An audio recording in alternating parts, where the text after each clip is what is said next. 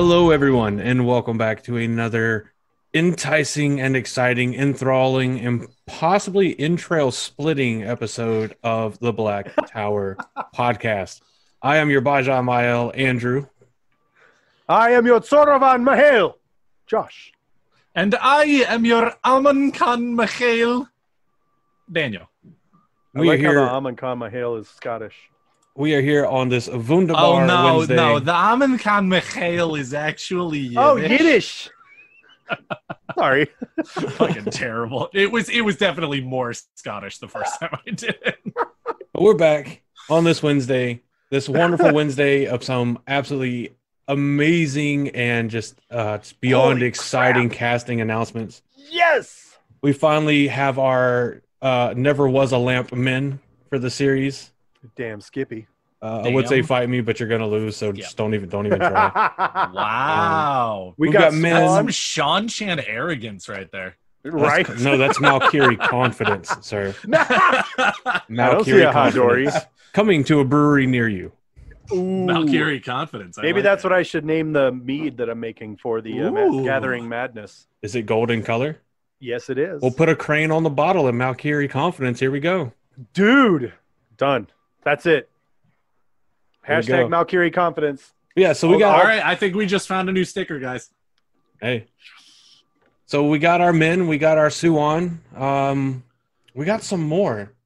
Who else did we get, Josh? Do you remember? We got Daniel. So the one that I'm really excited about is actually Peter Franson. So we've known that he is going to be in the show for quite some time. Oh yeah, technically we do actually have two Suans.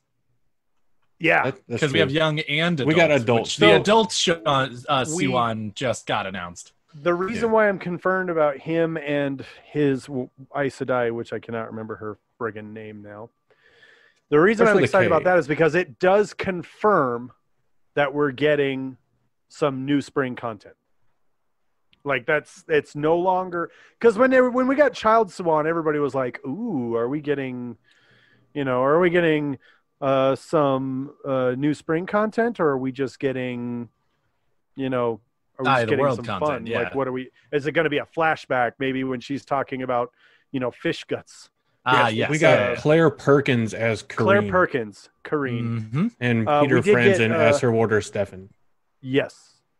And then we had Kate Fleetwood. It was Leandrin. Leandrin, which I want to say that they said that before. That we got confirmation before. They actually did, yeah. But they made the announcement official now. Yes. Because she was actually like at the tail end of an announcement, like 2 months ago or something. And if you guys look at her picture that they posted on Twitter, it's so perfect. Oh yeah, it is like scary perfect. A beautiful woman. That is a beautiful woman who will step all on you. Yeah, there will be nothing left of you, and it's terrifying. And it's not spoilers. We're just saying Leandrin is a very, very powerful person. Kudos to the character. Yes. And then, last but not least, we also did have these people announced, but Wheel of Time on Prime on Twitter felt the need to announce them again. I guess it's an official announcement.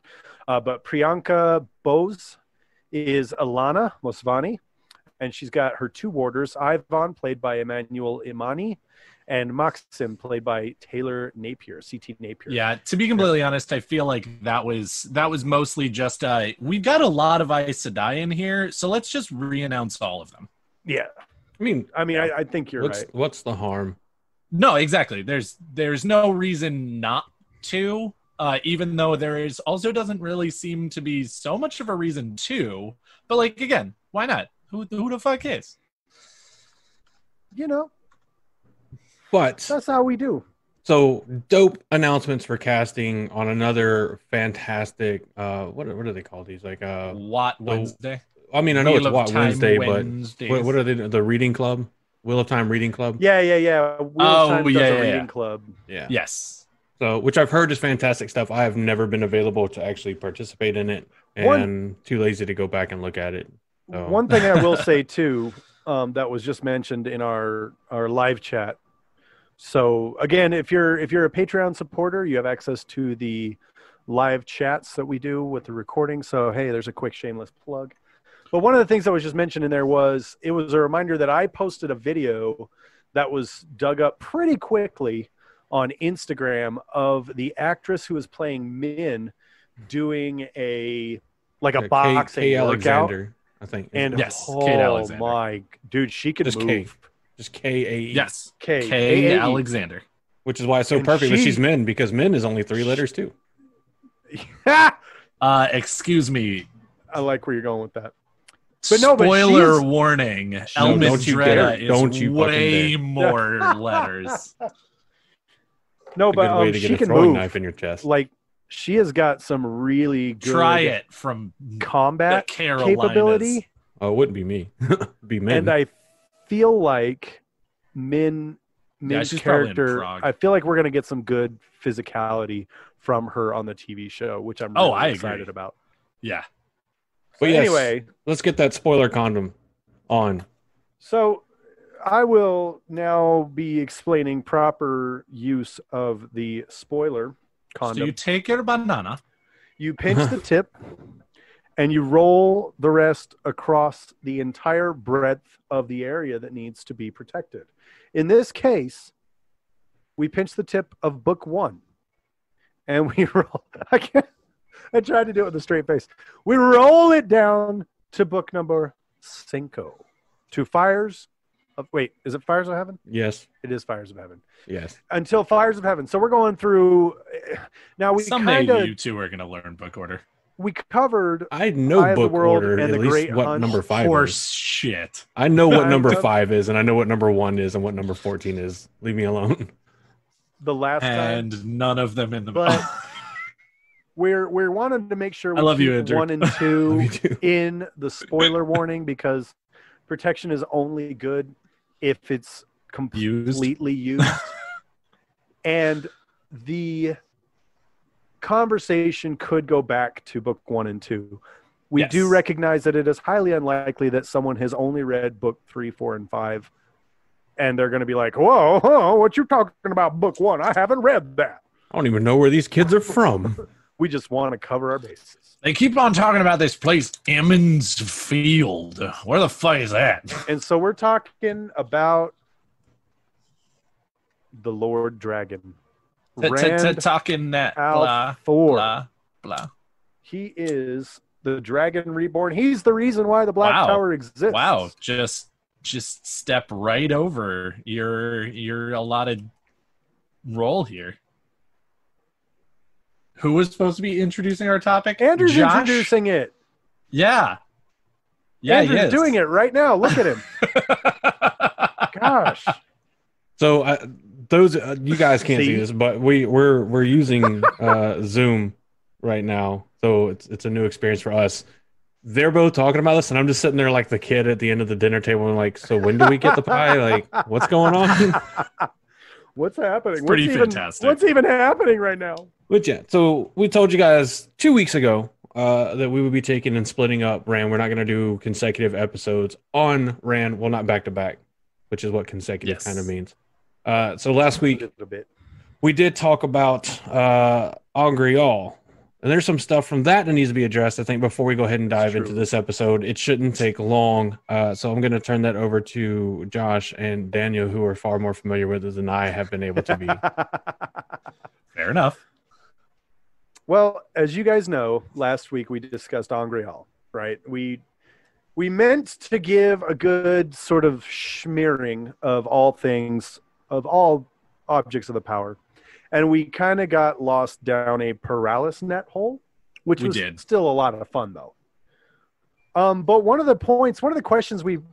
Also, actually, guys, before we do this, if we're going to do this now, which I'm totally down with, for right this second, your spoiler condom actually goes all the way up until at least book 11. Oh, yeah. If not, I wasn't probably go until the end of the series. I wasn't going to go... If you have not, if you just want to go that. And listen to the Rand portion of this because you have not yet finished more than book 5, awesome. That's no problem. I would skip to about 5 minutes from now because we're going to be talking up at least 5 minutes of correction. Well, you see, the good thing about spoiler condoms is sometimes they wind up re-rolling on their own through the course of being It's used. true. So It's true. Truth. that's why you got to keep an eye on them. Don't reuse it, but it One will of the reduce points- itself. Yes. One of the And hey, points again, we if brought you up, have enough spoiler condoms, which you should always have enough spoiler condoms, just roll it all the way down to book 14, take it off, put a new one on to book 5. Never use two at once. this metaphor is two at going once. way out of control. Yeah. No, it's fantastic. I love it. So we brought up a point that there wasn't really any kind of a distinction between Angreal and Sangreal, other than Sangreal are bigger, and not in size, but in how much of the one power that they can channel. But it never says for sure, at least not that we could determine, at what point in time does an object of the power that allows you to take in more of the power, when does it stop being an Angreal and start being a Sangreal? Daniel, do you want to tell the people what we were given? Sure. So funny enough, I disagree with this point. So Which is why I wanted you to do it. Writhe in agony. Butthole. Shit, where was it? It was in our Discord. Yeah, I think it was not in the common room. It was not? Doesn't look like it was. Maybe it's in discussion. Probably in the spoiler common room. Oh, it might be in spoilers. Probably. Spoilers private Yeah. dining room. Spoiler there we go. private Maybe. dining. Bam. Nope. Jesus. Why did we not prepare for this, guys? We're totally we don't prepared. prepare for shit. At least the Why edit would will we show do that that? we're prepared, because I'll cut all this out of the edits. That's Only live listeners will right. know See? the frauds that we Patreons, are. only you guys will know. One more advantage of having the Patreon. I I don't know. I do remember seeing it. I just don't remember where I saw They it. make All right. make the point. The important thing is what was said. And the important thing that was said was that the difference between an Angreal and a Sangreal, because we do see, a number of Angreal that are across a spectrum. And so it's certainly not a requirement that Angreal be of the same power level. The difference between what makes an Angreal and a Sangreal is a It is in the common room, by the way. I just found it. Is it? So, Is it yep. just that far back? Jesus Yep. Christ. So do you Jesus want to read that Christ. out? Because So I think I just did a very good job of yeah. really whittling it down, but I definitely did not get some of the finer points. So the biggest key difference that appears to exist between an Angreal and a Sangreal is that a Sangreal has no buffer, has no limit, has no safety net. Sorry, you're right. Yes, that it has no buffer. That an Angreal has an upper limit. And that a Angreal Sangreal does not. Angreal yeah. says you can channel 3 times your normal power, and that's it. Period. End of story. Yep. And And or once you hit there that might be ceiling. another Angreal that's like you can channel 5 times your normal, ability, and that's it. Okay, cool. Sangreal are like you can channel an exponentially greater amount of the one power than you could unaided. However, you can burn yourself out if you're not careful with a Sangreal. Yeah. Which And this that gets was into, where I was in disagreement. it gets into some of the deeper mechanics and deeper physics of channeling, and how much of the one power can you hold, which suggests that the one power is quantifiable by a unit of measure. And it gets real difficult because this is something that Robert Jordan was very purposefully vague about. He didn't want people to go, I can channel 10 sardines. Well, I can channel 12 sardines. he wanted it to be fluid. Wanted it to be more harder to pin down. Yeah, well, and it's a lot like qualitative, the difference between not quantitative. Jedi in the prequels versus Jedi in the original trilogy. Whereas in the original trilogy, the Jedi ways had been relegated to an ancient hokey religion that was a mystery to basically everybody and a legend to everybody else. Whereas in the prequel Jedi, they're like, oh yeah, we got midi-chlorians, bitch. Oh, cool. Now we can quantify the amount of force interaction. But Robert Jordan was very intelligent and did not try to solve his channeling problem by using midi-chlorians. Yes. Thanks, Steve. I mean, he sort of did, but he also didn't. Because again, in the RPG, there's power levels. In the companion, there are power levels for Aes Sedai. In there are notes that he has that are actually quantifying it and whatnot. But I agree that I feel like he didn't post them on purpose. That it's not a situation where he wanted it to be quantifiable. It's just that in some cases he needed to give numbers because people needed to know them. Right. I mean, there's a certain amount of storytelling that you absolutely have to get into the nuts and bolts. Like there's no way around that. Yeah. And I mean, like, again, when you're talking about a situation where you're sitting there being like, all right, well, I need to know exactly where Nynaeve is versus Moghedien versus Elaine versus, whatever. Eat my butt. Moghedien. Can I not? Oh, okay. I thought you were talking to I thought it was like an open-ended contract, and I was like, can I not? Yeah, it was specifically at Josh for questioning my pronunciations. If the TV show tells me it's Moghedien, I can see turning and changing, but Moghedien. Until then, it is Moghedien. I am with Michael Kramer, motherfucker. Anyway, sorry. Fun story. If you go hashtag MuggyDean, you will find a very funny tweet from Kate Redding. So correct. There's that. But it's definitely I disagree with this particular distinction as far as Sangreal and Angreal, because we don't really see it very often, but there are some very powerful Angreal that I think absolutely used in the wrong hands, or not in the wrong, sorry. Wrong hands is absolutely not the right phrase. But hands that are not capable of using it. Yes. I absolutely see no reason why that person wouldn't be burned out by the power. Well, and there's nothing that says if you are using an Angreal or Sangreal, you can't be burned out.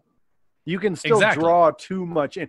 I think the difference is that when you draw an Angreal, so again, the numbers problem, I can channel 10 Saidin. I've got an Angreal that will add 5 Saidin to my ability to channel. So now, mathematically speaking, my ability to channel is 5 plus 10. Taking the Angreal into account first, that will not impact my ability to channel. So I take the 5, then I take the 10. If I try and go past that 10, I am now channeling, quote, air quotes, 15 Saidin, but I'm using an Angreal. So if I try and do 16 Saidins with the Angreal, I'm burning myself out. Basically, the way I read it is every time they talk about pulling power through an Angreal, they literally say that they're pulling power into themselves through the Angreal.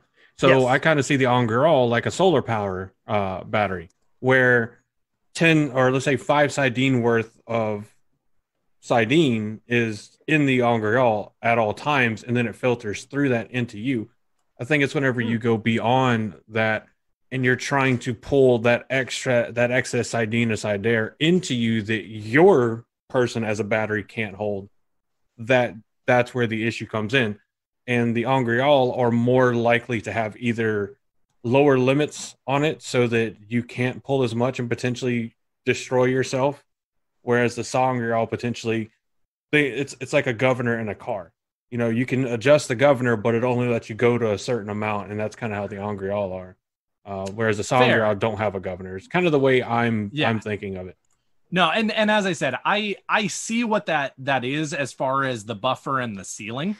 And it's definitely a thing that they seem to talk about, but it's also a situation where like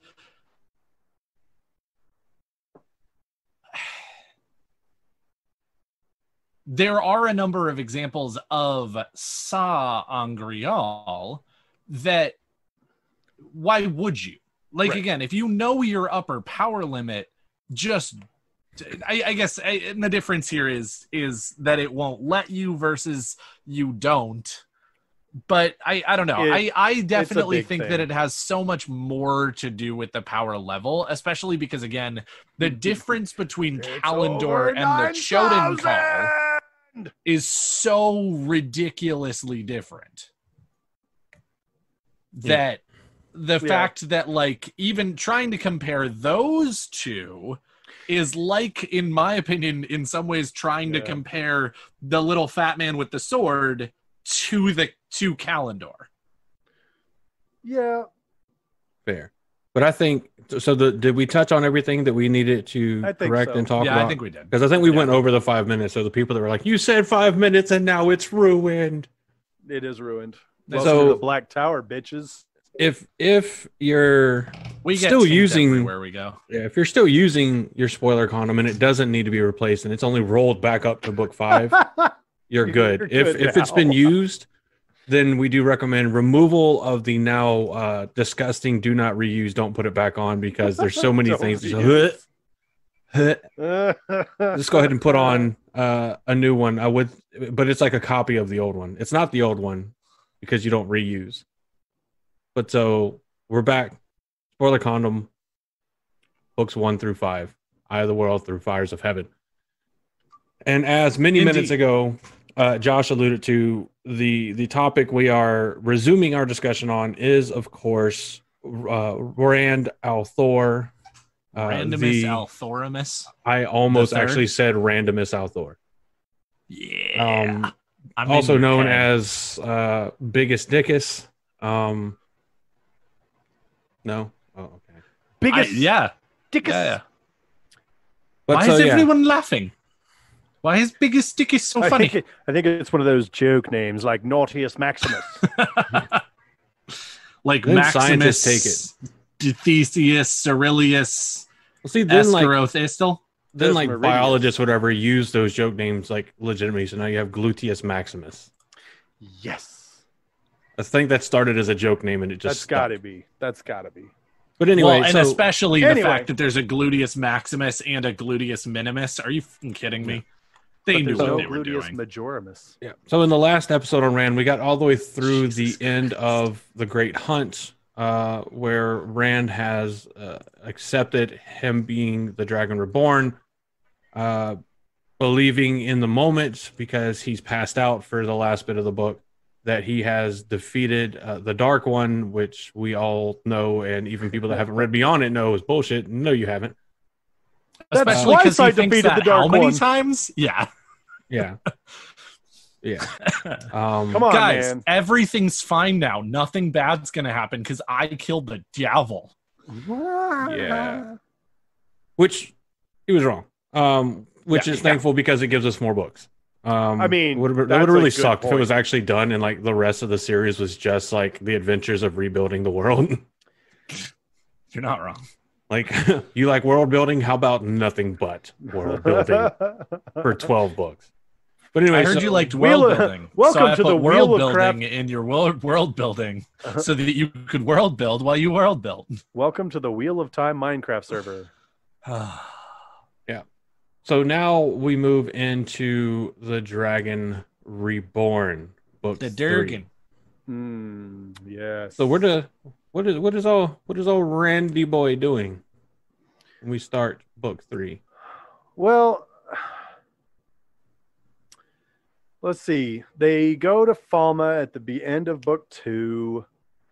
And where does he go? At the beginning of book 3, he is in a camp. They're in a camp. Moraine, that's right. And Min and Lon and Perrin.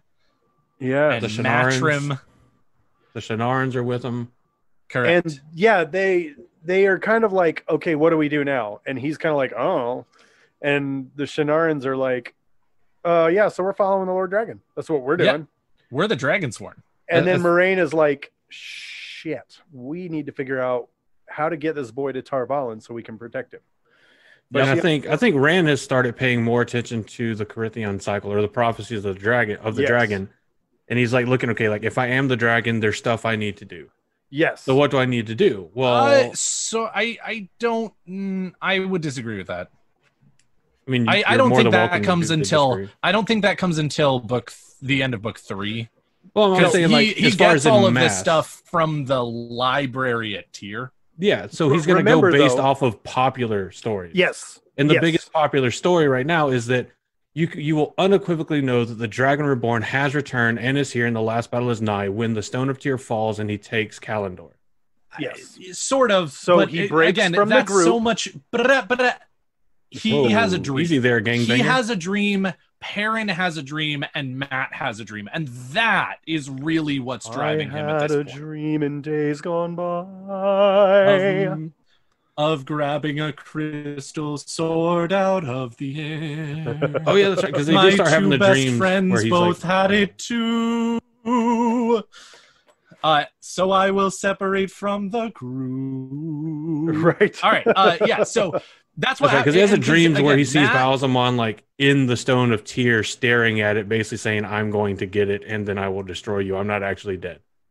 So, okay, fair point. Exactly. So Rand is more like, I thought I had finished this guy. I haven't, but I'm the only one that can. I have to stop him or everybody I know and love is going to die.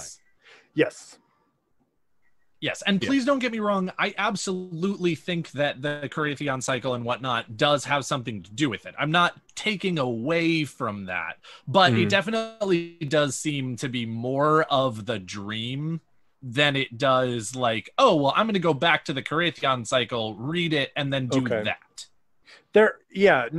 When he starts studying the Carithian, he is definitely already in civilization. Cycle? The prophecies of the dragon. That's easier to say. It's here. Yeah. He's definitely already there. They're in this like really just like mountainy. They're in the mountains of Mist. Yeah.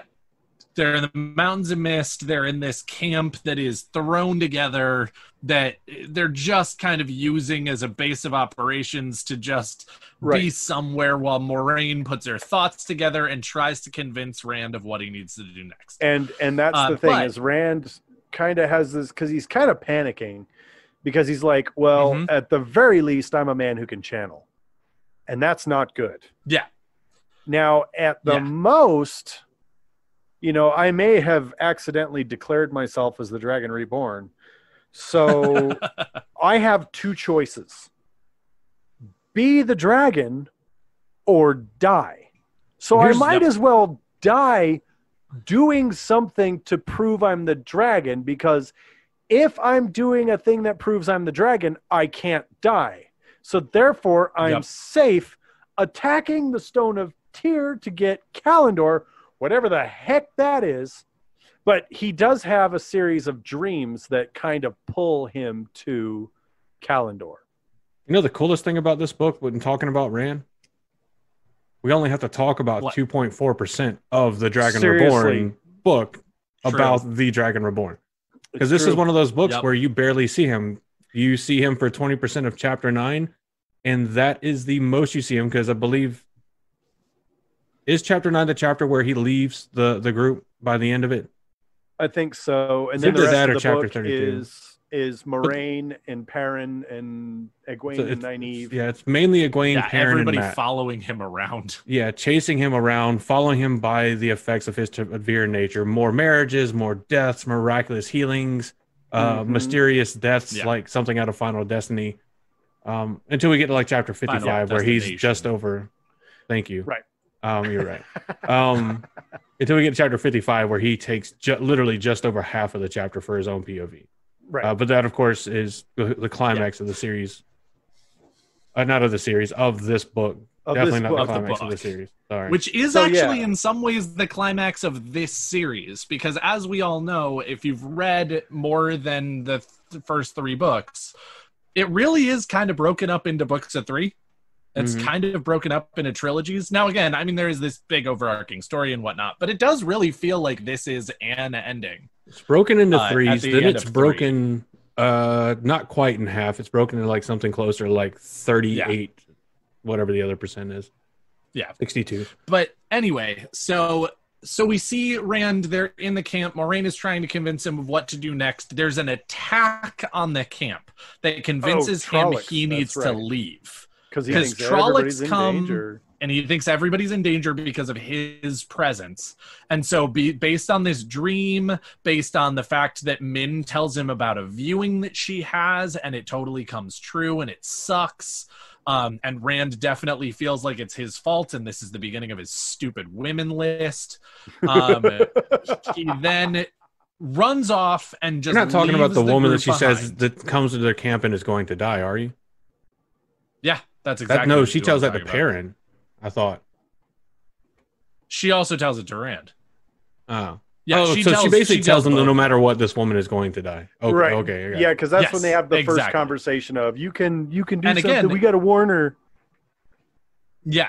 Well, and again, it's one of those situations where Min has so much experience with this, and she's like, "Guys, I have tried it. It doesn't work. Blah blah blah. All of this annoying, smart and like factual stuff." And Rand is standing there just getting sort of the first taste of Min's powers, if you will, and standing there being like, "No, there has to be something you haven't tried." And she's like, "Bitch, no."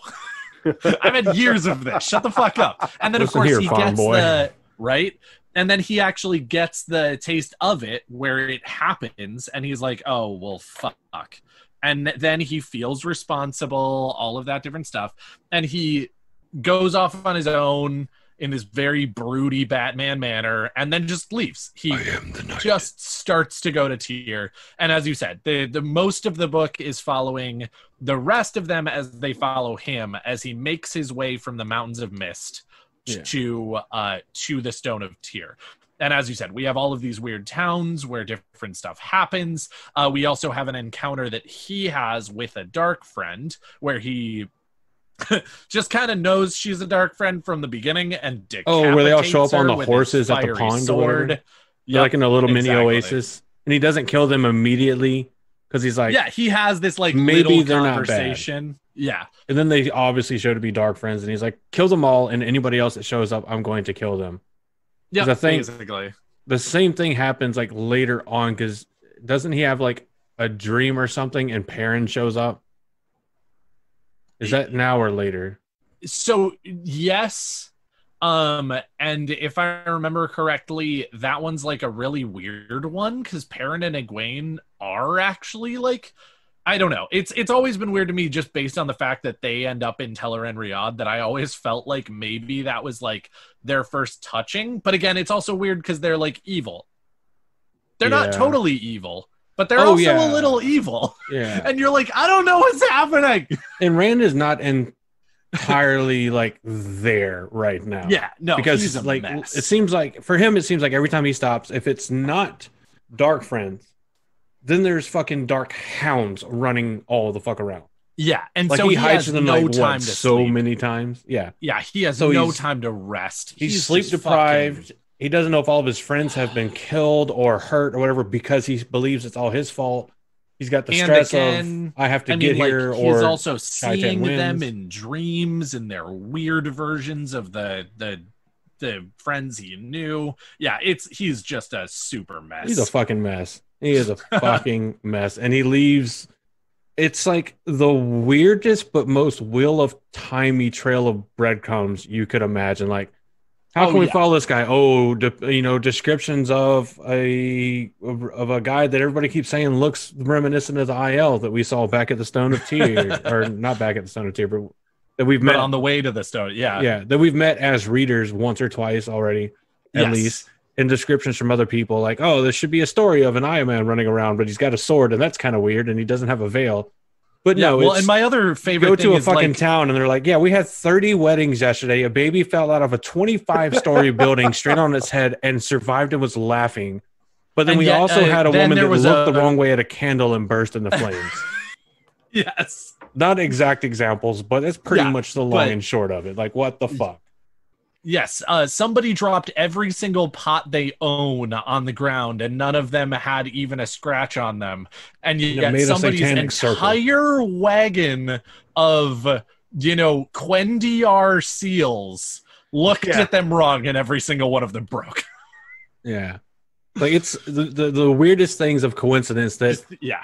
even you as the reader, had you never known what a Taviran was, you'd be like, huh, that means something. So they're Rand's probably back here. following him. And every time Moraine is like, yes, that is indicative that a Taviran has gone through here. And I know where the other two are. It must be Rand. I have the other two with me. I just want like Perrin to look at her once and be like, you can tell, huh? Really? Pray tell, what was your first fucking clue, Madam Aes Sedai? Like, could it be any more You must obvious? have tremendous wisdom. Well, I Nothing also escapes love your that, powers of insight. Well, to be fair, I do think that this is a situation where Perrin and Matt catch on pretty quickly, but she does have to explain it the first time because she's walking along and Perrin and Matt are both looking at her being like, bitch, how do you know where you're going? And Lon is standing there being like, call my Aes Sedai a bitch one more time. And Moraine's like, Lon, cool it. I've got this. And then she just explains what she's following, and they're like, oh. And then they get to like their third town where this is true. And Moraine's like, hey, Rand's and Perrin and Matt are like, yeah, we got it. We got it. We're on board. We're here. I think Matt's not with them still because Matt goes off to Tar Valon to be healed. No, you're right. So it's Perrin and Egwene. Perrin, Egwene, and Moraine because they also sent men with Matt to Tar Valon. Right. But we can pretty much breeze through, like, we don't have to talk about pretty much the rest of it, but we can get all the way until pretty much everybody shows up at the Stone of Tyr. They're like, huh, look at that. There's a weird shadow figure climbing up the side of the Stone of Tyr. Huh. What's all these other weird shadow figures that seem unrelated that are amassing and are about to go into the Stone of Tyr? Yep. And then Matt's somewhere in the background just running forward with shit that explodes. Yep. He's like, I'll put these in the window. Your boy Julin. And it'll make a distraction. Distraction. So to be fair, he wasn't wrong. You mean wrong. Explosion? That is a good distraction. Rand, he just kind of like walks through the front gate. Yeah. No, he absolutely does. Actually, sorry, I shouldn't say that. Dragon. We don't know how Rand gets in there. We don't find it out. In the book, it is never described how Rand gets inside. I use the term walks in the front gate metaphorically because he's just like, what up, bitch? I'm here. I'm the dragon. And that big crystal thing, that's mine.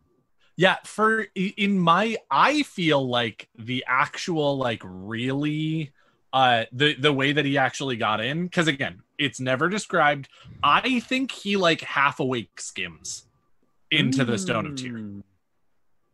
That's definitely how I think it, because again, he just shows up inside. He climbs it. He does not. This is what I hold on. Theory. Oh, they see someone that looks. Matt sees somebody, but never confirms exactly who it is. So there is the chance that it could have been Rand or it could have been an IL. I think that he saw Rand because I think an IL would be better than that at climbing and wouldn't have been seen. There's the counter argument of Matt's severe nature as well, allowing him to notice something like that. Yeah. Well, and I mean, like, there's also the fact that it's hard to hide yourself on a building. Yeah. Here's my question, and I know this is about Rand, and it does feed back into Rand, because the prophecy specifically says that the Stone of Tyr will not fall until the people of the dragon come to the Stone of Tyr. Mm-hmm. And I'm in my reread right now. I'm in like book 13 of my reread. I'm in Towers of Midnight. But I'm even having trouble thinking back. Why were they there? because the wise ones were like for the dragon, the Karakar, and so at least a few of them went to the Stone of Tyr because they also have in their prophecies, right? So that so the there Stone you of go. Tyr will fall. So the Aiel are there. Rand is there. Aiel are killing people left and right. Rand finds his way to the innermost chamber, where he goes, "Huh, it's a sword." Huh. He runs into Lanfear as well. Yes. Who she tries to, work convinced him to feminine wiles upon him. Yeah. He takes up Kalendor. Trollocs invade.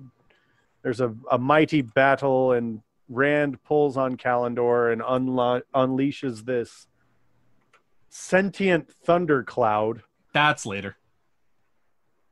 That's definitely later. Oh, is that later? Yeah. I can't remember how it's confirmed, but everything I can find does seem to agree on the claim that the person Matt saw scaling the tower was in fact Rand. Okay, that's fair.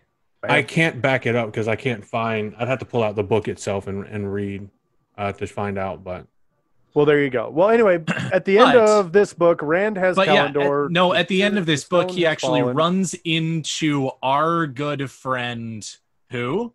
Which Forsaken is in the Stone of Tyr? Ballsy boy. Nope. It's totally not Balsamon. I'm actually asking because I don't remember his name. It's the one that Moraine kills. Because she gets there just in time. Belal! Thank you. It's Belal, and he is taunting Rand with Kalendor. Because he is...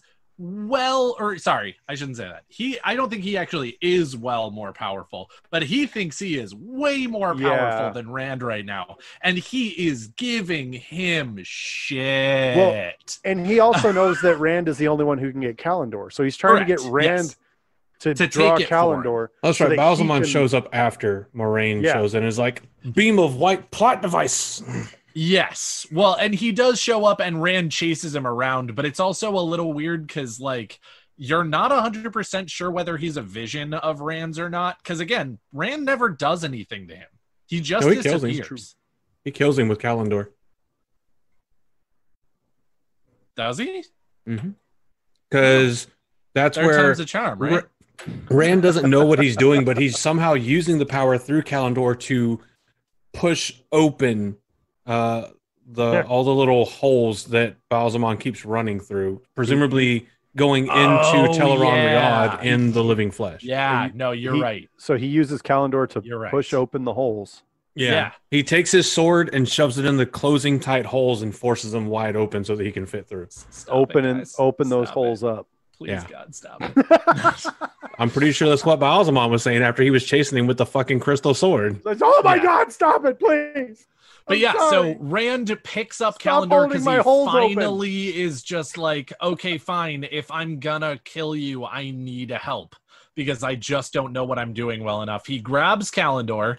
Belal almost takes it from him in some ways, in a lot of ways. And that's when our girl Moraine shows up and Bale fires Belal to death. Hell yeah. And then it does set up this whole chase scene of... I think a bunch of people are doing stuff in Teleron Riyadh because Perrin is also running like a madman through different places. Yeah. All I can think of with all those columns in the heart of Tyr, in the Stone of Tyr, in the heart of the Stone of Tyr, is like a Scooby-Doo montage chase with the Benny Hill theme. Absolutely. And you see Rand chasing Balsamon one direction and with Kalendor kind of waving it above his head, and then you see them go back the other direction and Balsamon's got Kalendor, and then they go back the other way and Kalendor is chasing both of them, and then they go the other way and they're both chasing Kalendor. Exactly. 100%. That and happens. then Perrin's running straight up the middle, like, what the fuck is going on? That's canon. That's canon. Because this is where Rand actually makes a statement that he's killed the Dark One. He's won. The Dark One is dead. And Moiraine's like, the Dark One isn't human. So he doesn't leave behind a body. And it's Egwene. Because Egwene is there by now, I believe, right? Yeah, because she was one of the ones that was captured. Yeah. And she's like, I recall a piece of parchment that Varence and I once showed me about some prophecy, and I deduced this Dustain is not Bruce Wayne, but instead Ishmael. Yep. Chief among the Forsaken. Yep. I love it. And then the Isle are like, we are people of the Finally dragon. get Balsamon dead in the end of book 3, but then he just comes back later. But anyway, we find out that he's actually as Ishmael. we call him Balsamon was around a here. big name. The Balls Man was just his porn star. It was name. a disguise. He was pretending to be the Dark One, which is what pisses Shaitan off so fucking much about Ishmael's bullshit. Yeah. But yeah, so then we go into the Shadow Rising. They're still in Tyr. Basically, Rand is king of Tyr, but they won't actually give him a title, partially because he won't take it. Right. Basically. And so now is when we actually see him. He's like regularly in his room with his legs kicked up over the arm of a chair, reading every fucking translation of the Grathion cycle he can possibly find. Yeah. So, and this is where, so my bad, this is where.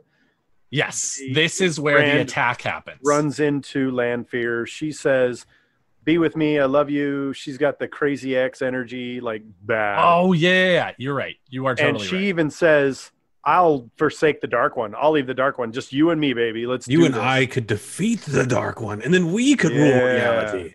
Yeah. Yep. Well, he also does have. Yeah. I like he what also Morshadi just said. This where it starts turning with... into a harem anime. I like that. Yes. that is worth mentioning. Because this is where he actually steals away some time with Elaine before she goes back to Tar Valon with Nynaeve. Yes. And so they get some time together. He's also got Lanfear chomping at his heels. He's already been with Min, sort of, but he doesn't really know that. Like he has weird feelings for Min that he can't. I can relax and be myself around her. She's exactly. Yeah. And he doesn't really admit any of the feelings that he has for her. But like at the same time, you, the reader, if you don't pick up on it at that point where she's like wrapped around him at the end of book 2, and then she's like hanging on his every word in book 3, and he really likes her there and all of that, then you're blind. We get to see Berylane piss herself. Yeah. Remember too that this is the book in which Egwene gives Elaine to Rand. Yes. Where they have the conversation, Egwene's like, "He's like my brother," and Elaine's like, "Good, because I want to get up on that dragon." You know what I'm saying? Is this the one where they walk in like to have the conversation with Rand, and it's literally they use airweaves against him, and then they think they're all badass, and then he does the same thing, and they're both like for a second absolutely terrified. Yeah. Like, "Hey, I can do it too, bitches." And Egwene's just like, "Look, we're not meant for each other." And Rand's like, "Thank God you fucking said it." And she's like, well, and I love you weren't supposed to do reaction. that. Exactly. Because she's like, "I'm going to let you down really gently." And he's like, "Oh, thank God. I was also going to need to let you down gently." And she's like, "Bitch, what?" No, you're not breaking up with me. I'm breaking up with you. So, and then Elaine picks him up off the floor. And they have all their stolen kisses and whatnot. Picks him up and she also starts to teach him about ruling. And he actually gets some really good lessons for her, especially because Tyr is probably the Terran High Lords are probably the biggest obstacle that Rand runs into as far as politics. You could argue the Carrion Lords as well later on, but definitely the fucking Tyrion High Lords are a bunch of bullshit. Well, I still love she actually teaches him a lot of how to politic, and really smartly. Yeah, because we get what I think is two of the most one of the most heart-wrenching scenes, and also one of the most like kind of badass but also scary scenes, because the Trollocs and Fades, after he tells Lanfear to fuck off, they were sent, as we learn later, by another Forsaken. Because Lanfear is basically like, "No, I didn't do it, but peace out, good luck." Rand comes across after fighting through the halls. A handful of them just to leave, and he's like, "Could you not do that to more of them?" Yeah. God, I hate you so much. Rand and company, they're all running around killing Trollocs and Fades, and he comes across the body of a girl who is obviously dead. And he's like, well, I've got Kalendor. With Kalendor, I can do anything. And we get this very descriptive scene of him forcing power into her, trying to will her back to life, and the body's convulsing, flailing, blood is spurting everywhere. It's a horrible sight. He's basically doing like a master of puppets thing. Yeah, who is it that stops him? Is it Moraine or something? Like it literally screams at him to stop. Like, what you're doing is an abomination. This is disgusting. Yeah. And then after he gives up, she's like, there's nothing you can do. And I can't remember if it's just before that or after that, that eventually Rand is like, I've had enough. Lifts Kalendor.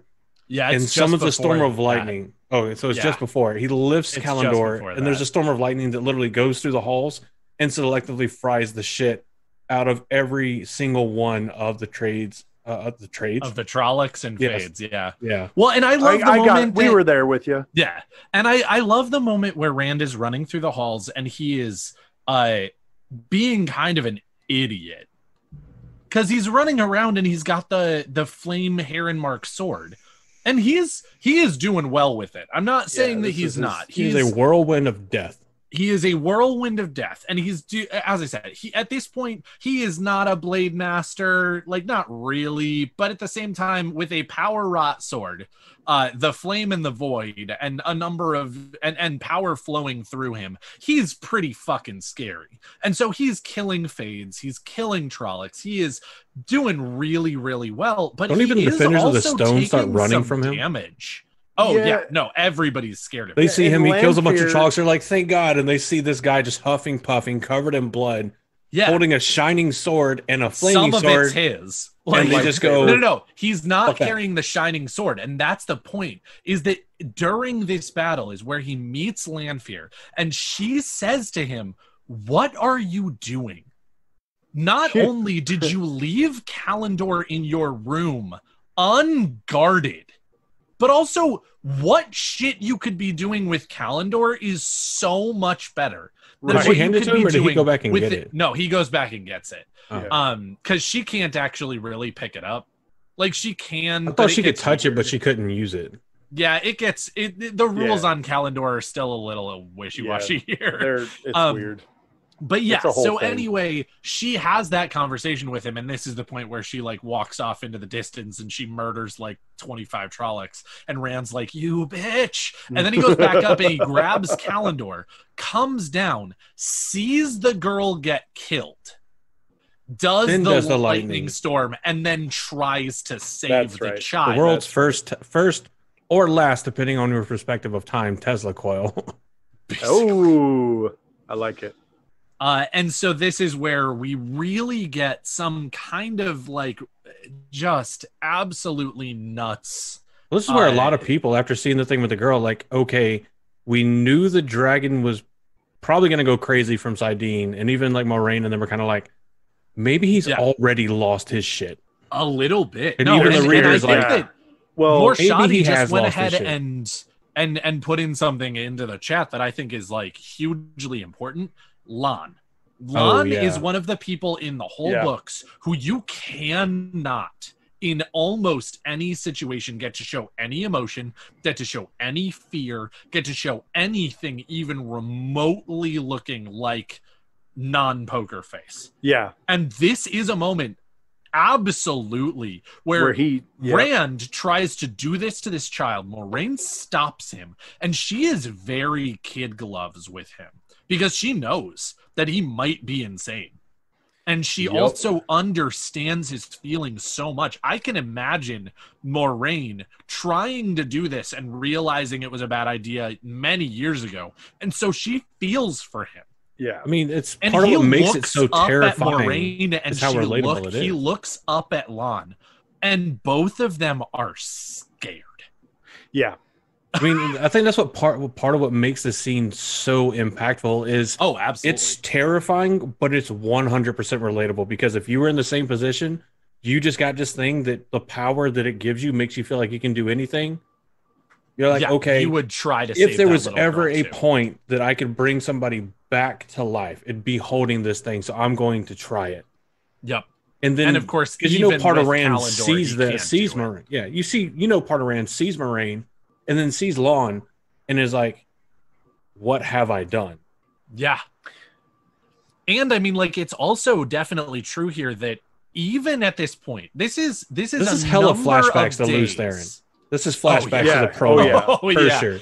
Fucking A. But yeah, no, definitely this is the point where I still think that Rand is having troubles in terms of all the way from, from the camp to here, or to the stone. Right. He is dealing with some sleep deprivation. He's dealing with already thinking he might be crazy. He's dealing with his friends turning against him in his dreams, all of this different stuff. And even when he gets to the Stone of Tyr, this is not that long after having taken it.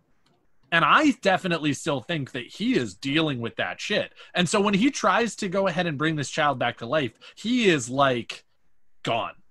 Right. And so when he looks up at two of the people that he actually really respects, because holy shit, he is starting to really understand Moraine. And Lon is probably his best friend in the world right now. Yeah, well, he's the only one that's not terrified of him. Jesus Christ. Yep. Yeah. Creator. Save us. Christ. Creator Christ. But let's move on from Listone. Yeah, so then... Indeed. Then they have the big battle. He decides, okay, I pulled Kalendor. I am the dragon. This proves it. Yep. It's proof. Now, I got to go get the people of the dragon. Yep. And Ruark, I believe it's Ruark, who says, yeah, that's us. Everybody's like, what? Well, they revealed it at the end of The Dragon Reborn. They did, yeah. So now it's like... Because, like, we get the point where Moraine is sitting there and Rand's not moving, doing anything. Perrin's not moving, doing anything.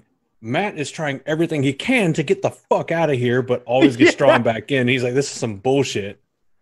Every time I think I'm out, they pull me right back in.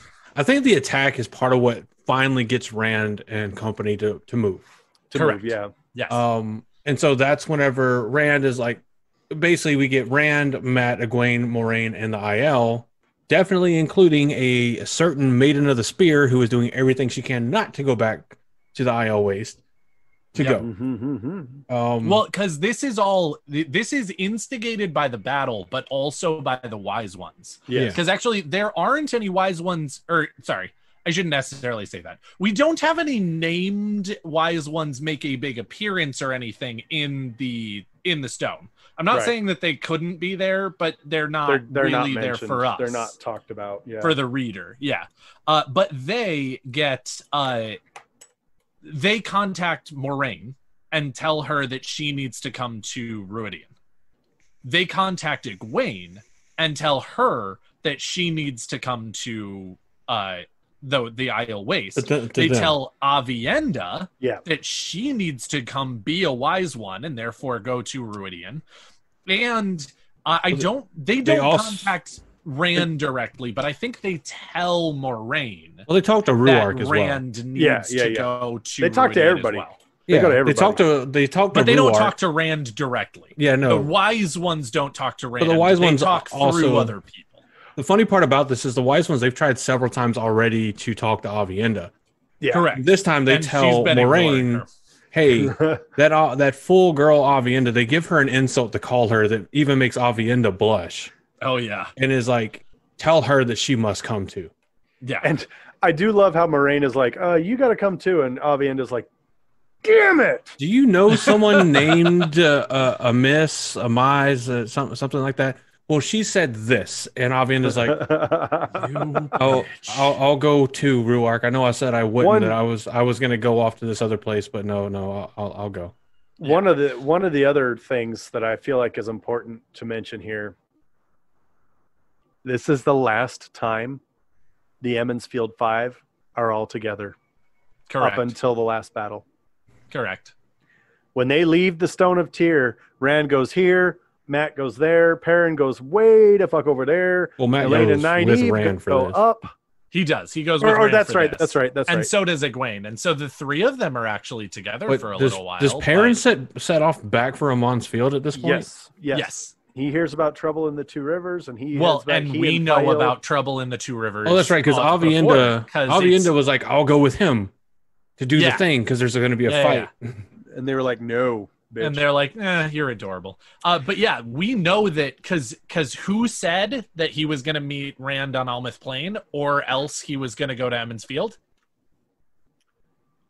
On Fame. That's and right. So given that it takes Rand so long to get to Almouth Plain because he fucks up the portal stone, Pot on Fame has already left Almouth Plain.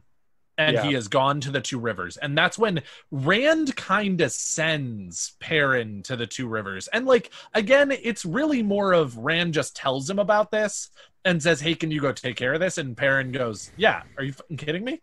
I'm definitely going to go to the Two Rivers. Yeah. But and so it's not like Rand actually commands him to do it, but it's definitely Rand and him have a conversation and he goes, yeah, Two Rivers, I need to go because you can't. And Rand is pretty much like, I want to go. Yes. But I'm kind of a big deal now, so I have to go do this thing. So cool. let's fast forward a little bit. Rand actually successfully uses the portal stones. He actually gets people to Ruidian like really well this time. And surprises the wise ones. They're like, we didn't expect you for like another 2 or 3 weeks. Yeah, at minimum. And so this is where we have the scene where Rand and Matt both end up going to Ruidian, even though Matt's not supposed to go, or not supposed to. I'm putting that in quotes. By tradition, he's not supposed to go. By tradition, he's not supposed to go. Then again, Avienda, Moraine has already gone. Yeah. Moraine gets sent first, then Avienda goes next, and she outpaces Moraine and gets there first anyway. And then Rand and Matt. Oh, no. Sorry. I was about to say, Rand and Matt go first. Because Rand and Matt go first. Because Avienda then both passes of them get outpaced. And Matt's like, I'm not sure, but I'm pretty sure I just saw a naked woman running in the desert. And Rand's like, it's just the heat, man. Yep. And I believe it's actually Moraine and Avienda that they both see. Yeah, but they're not sure because they're either way. They're far enough away that I can't really tell. But anyway, so they both far enough where I can't tell who it is, but I can tell it's a naked woman. So, one other thing is one of the reasons why Rand made this decision is because he went through the Twisted Door ter'angreal in Tyr. Yes, that is correct. So that is actually an important distinction to make because it the 3 of them did. Matters. Yes, all 3 of them. The 3 being Moraine, Rand. Because Rand's like, Rand is like, I need to go there. Moraine says, I need to go there. Well, and Matt's just along for the ride. Because whenever he gets there and he decides, hey, look, another fucking doorway, I'm going to go give those motherfuckers a piece of my mind. Yes. Well, Matt also says, like, I do need to go there. Because we don't see Moraine or Rand actually go through it. We see them come out. Yeah. Because we watch Matt do it. And he also gets some answers that are like, you need to go to Ruidian. And he's like, where? What? I don't even know what that is. Like, fucking what? And then so he goes with Rand. They both go, and that's when Matt does all of his stuff. We've already talked about that because we've already talked about Matt. And Rand goes through the crystal columns, which we've also actually talked about pretty thoroughly. Yep. Yeah. And so we will skip over that a little bit. There's this bubble of evil that happens in Ruidian. He learns about himself. He gets the tattoos, or his history, I should say. Yeah. He gets the tattoos, and there's one on each arm. He comes out of Ruidian and goes back to the wise ones who are waiting for them. And this is where... Exactly. Yeah. Not initially. He comes out, and while they are in Ruidian... Yeah, there's another bubble of evil. Yeah, that's what I said. Hold on. I might be remembering things in the wrong order. Okay, I am. Because it's after all that he chases somebody back into... He chases Asmodean. Yeah. Yes. I was thinking that happened after he came out. That's at the end of this book. Yeah. So he first goes back to the wise ones. And again, one of the greatest things, he absolutely comes back to them on the dawn of the second day. And so he who comes with the dawn because he shows up at sunrise back to the camp from Ruidian wearing the 2 dragon tattoos. Yes, Marshada, we said that Rand was told that he needed to go to Ruidian when he went through the redstone doorway in Tyr. Yes, basically. Now, again, we don't see what they exactly say, but I like that up until this point, Rand is just kind of flying by the seat of his pants. Oh, we might be wrong about that. He got lucky as hell. and we can't really say why we were wrong without. Sorry, Josh. I don't mean to keep interrupting you. No, you're good. You're good. We can't really say why he was. Well, actually, we shouldn't even be saying he was told, because that would be a spoiler beyond the scope of what we're talking about, because we don't know what he. Well, and that's actually the point that I was kind of getting to, is that Rand is, at this point in time, it's still sheep herder, hay in his hair, never seen nothing but the backside of a hill in the Two Rivers, farm boy Rand. Why does he go? I can't remember why he goes then. No, but okay. So Morshadi does give a good point. This is a little past the spoiler warning, so if you don't want to be spoiled, please understand that we do actually kind of have to deal with this, because this happens at this point, even though we don't hear about what happens until later. Because he tells us, or the books tell us, what his questions were in the Red Door Terangrial, but we don't actually hear what they say to him. And so his 3 questions are how to remove the Dark One's taint, how to win the last battle, and how to kill the Dark One. But it doesn't say anything about what the answers to those 3 questions are. We never, if I remember correctly, he never reveals what he was told. But at the end of this, he does go ahead and say... I think he goes because of the people of the dragon. Because the people of the dragon are supposed to follow him. He has some interaction to do with the IL. I think that's what gets him to go into the waste. Yes. And then once he's there, the wise ones say that you need to go into Ruidion. It's Moraine who's been contacted by the wise ones who say you need to come see us. It's Ruark that says you actually kind of need to go to the wastes. There's a lot of influence that he has, but again, as you said, he is definitely sitting there not really moving and not really doing anything. And so he gets those things that he needs to do, and he's like, yeah, I'll do it later. It's the kick in the pants of going through the Red Door Terangrial and the battle that actually gets him to move. That gets him moving. It's not anybody of telling him that he needs to go to the waste specifically, because he's been told that like 12 times. He decides to go. The reason why he goes to the waste is because he learns that, because they're all like, well, who are the people of the dragon? Oh, that's weird. And then Ruark goes, we're the people of the dragon. And if you're the Kara Karn, and he goes, of course I'm the dragon reborn. They go, ha, no. If you're the Kara Karn, you need to come to Ruidion and prove it. Yes. So it's a combination of their understandings of what they're told from the IL and the prophecies of the dragon, that Rand and company are like, or whoever he's talking to, are like, yes, it's supposed to be the same figure. So if I am that, I need to go there in the okay, yeah. Yes. And I like what Morshadi said in the live chat, because Morshadi puts it in a good point. It may not be what Rand thinks or says, but the need is still there. If he is the Dragon Reborn, if he is the Kara Karn, he is going to need a loyal army that is going to be with him out of pure loyalty, not out of being forced. Exactly. Yes. And so if he can prove himself to be the Kara Karn, basically he trusts Ruark and the other clan chiefs that are there in the stone that the Aiel will be that army, or that they would be if he could prove himself to be the Kara Karn. And so he goes to the waste to prove that he is the Kara Karn and to gain said army. Yes. And that's the thing is where I was going with the whole, he's just a farm boy. He's just a simple kid flying by the seat of his pants. But so far his sort of Taviran armor has set things in motion for him that he's been able to grasp a hold of to propel the story along, which has been really, really great for him and worked out really, really well. In this case, he's trying to prove himself to the Aiel so that he can bring the Aiel with him to unite everything, because of one of the answers he got in the door, which was you have to unite. The East and the North must be as one. The West and the South must be as one. And then the two must be as one. Everybody got to come together right now. Slight spoilers on that for those of you that are. Yeah, that was, soft spoilers.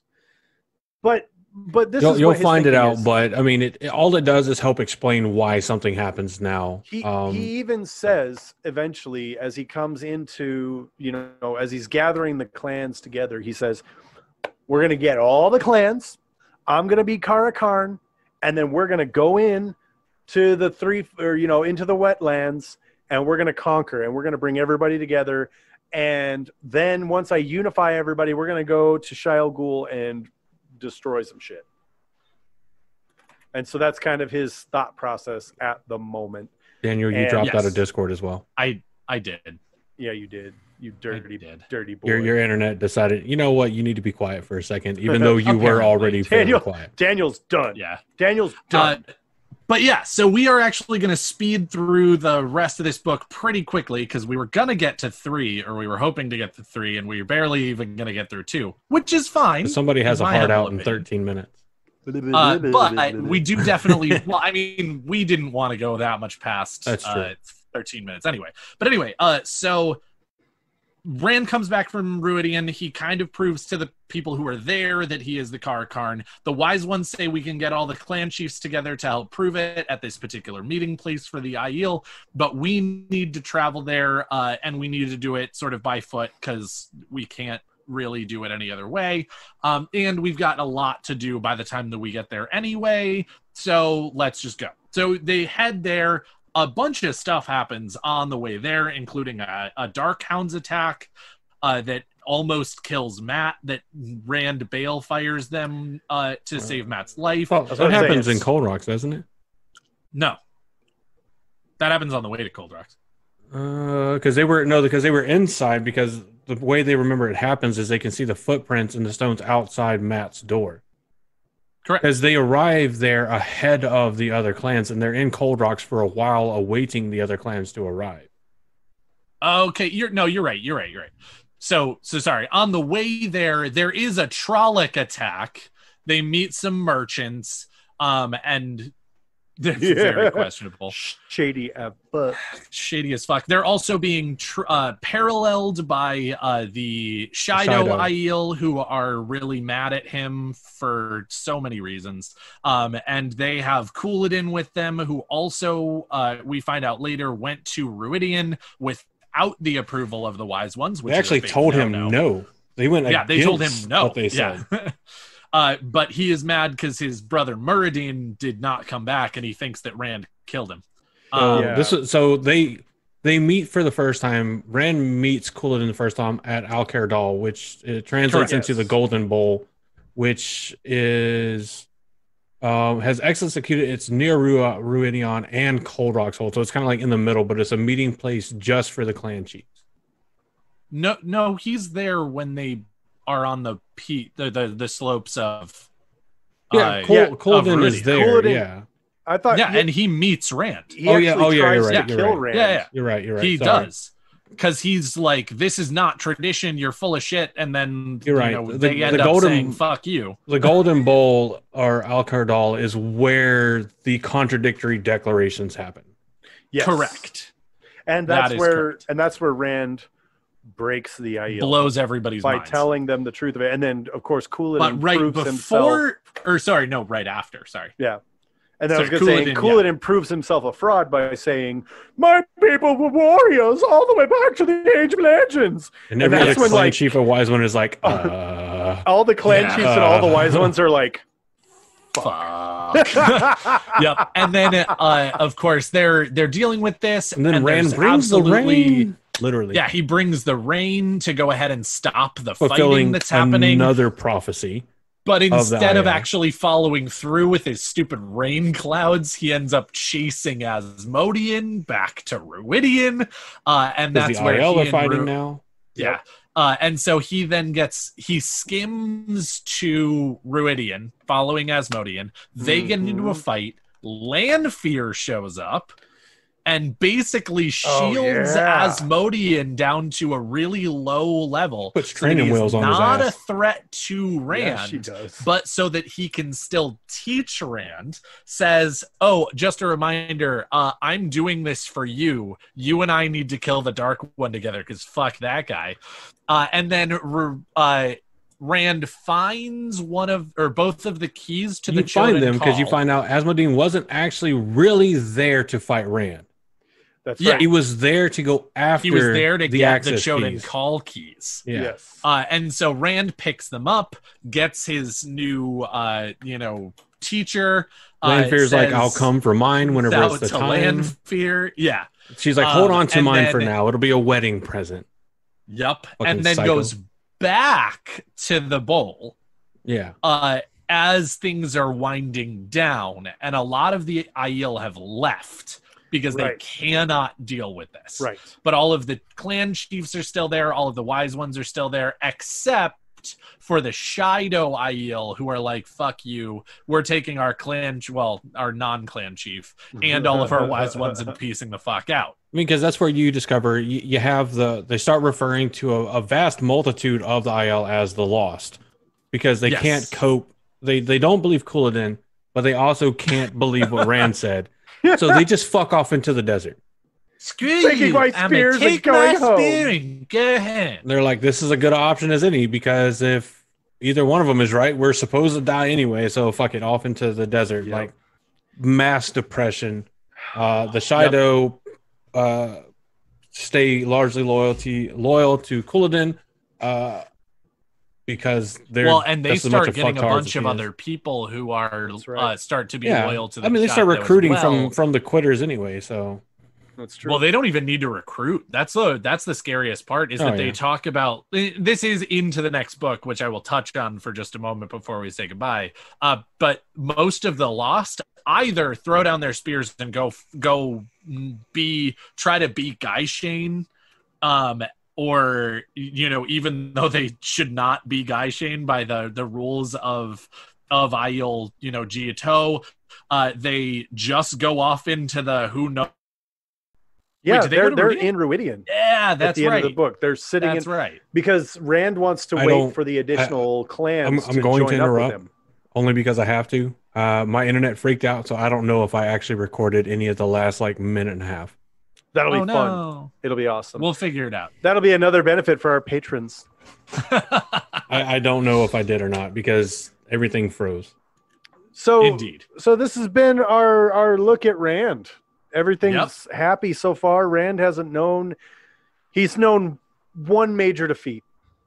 And he's taken a couple wounds, but so far our boy's doing good. Yeah. We're trying one that will never heal. We're not trying to do only 2 books on Rand every episode. We want to do more, but because so much of Rand is ingrained in everything that happens in the story, a lot to unpack. It might be that way. So don't be surprised. There's going to be times like this one where there's only a week break from Rand. There might be ones where there's a 2-week break. We will not overload you with Rand, but it's gonna take some time. Yeah. There's also, as you've seen, the part 1 of the first video inclusive YouTuber panel has been posted on YouTube. Absolutely. That's already gotten 100 views, which astounds me. Blows my mind. So there's that kind of stuff that's out and coming out too. Patrons, if you haven't already seen it, go check our Patreon. There's a link for you there for a video that nobody else should be able to get to. Don't share out the link because there are certain ways we have to make these videos available that Patreon doesn't support entirely. So only patrons have access to it unless you put the link out there. And if you do, then that tells us that we can't just do it the way we're trying to do it now. And we have to figure out something else because Patreon can only handle up to 512 megabytes of a video, which the next ones might actually be short or file size is small enough for that. So it may work out. But for that one, yes, we'll it is out there. It is, that's all I want to say right there because there might be ways for people to find it. Go follow us on Twitter at Tower Podcast. If you're on Facebook, we've got a Facebook page at Tower Podcast. How crazy is that? It's almost like we planned that. I know, especially right now with all the Facebook side controversy about the casting. I said this on Twitter earlier today, and I'm not going to pat myself on the back too much, but I'm really proud of the saying. Facebook is the Thakandor River of our time. Akandar, not Dor. Really if you don't know what that is, then just keep reading and you'll figure it out and you'll understand. You'll get there. But it seems to be based off of how the Wheel of Time fandom is in mass acting on Facebook. Not everybody, by all means. Not everyone. Which is why we're happy to have the Twitter of Time community that we call home. Yes. And also the Discord community of the Black Tower podcast, which seems to be the most best. I said it.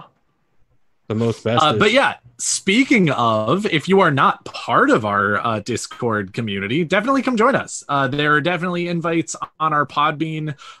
You can also just ask for one on Twitter or anything like that, and we would be happy to go ahead and send you one because we have a lot of fun, including these that some people are hearing right now that are our Patreons are hearing fantastic live content on our or through our Discord. Indeed. Thank you guys so much for listening. You guys are awesome. We appreciate you more and more every day. True. What he said. Absolutely. Because I mean, I can't say it better. So just to show it up, you know what? From all of us, the Black Tower, I have been Josh. And I have been Andrew. And I have been Daniel. And we hope that all of you are having an amazing morning, that everything is going your way, that nothing bad happens, and that every wish that you have comes true. And in case we don't see you again, good afternoon, good evening, and good night.